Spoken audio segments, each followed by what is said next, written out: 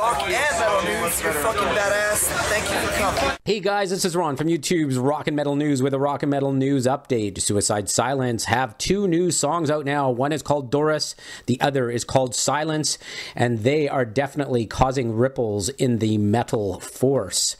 And Eddie has, the vocalist for Suicide Silence, has now commented on the new song Silence, on what it's regarding. He said, the new track Silence is about asking yourself what reality is.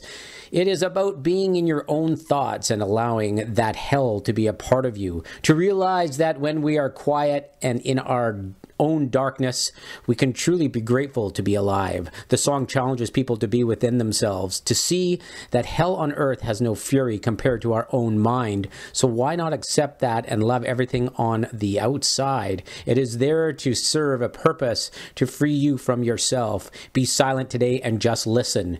They have the video out now. You can check out the song if you haven't heard it yet in the link in the description. This is Ron from YouTube's Rock and Metal News. Thanks for tuning in.